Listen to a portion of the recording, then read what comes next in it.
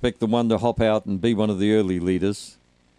They're racing. Amy's Empire was actually beaten out by Young Blood in the initial stages, but look at Emily Jose. It's gone up fast, and so has Cinderbella. The two favourites have sorted themselves out as they leave the back straight. On the inside, Emily Jose, a length in front. Cinderbella comes home hard. Further back behind them, Young Blood. Running on was Wazalooka. In the straight, it's still Emily Jose. He's too good. He won by 2 to Cinderbella. Third home was Wazalooka. Pretty close for fourth. Young Blood and Hot Zeus were there. And they're followed by Wilbur Leone, Crazy Clear. I think Amy's Empire broke down, entering the back straight. Yes, there she is with an attendant with a hind leg injury. 22.70.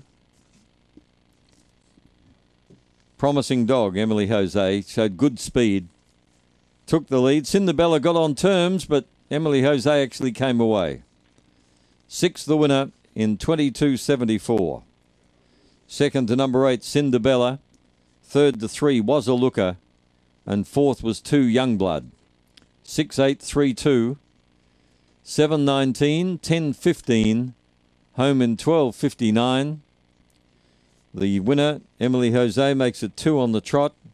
A black dog by Magic Sprite from Emily Senorita. Raced and trained by Judy Hurley. And whelped in April of 16. So he's only a youngster, Emily Jose.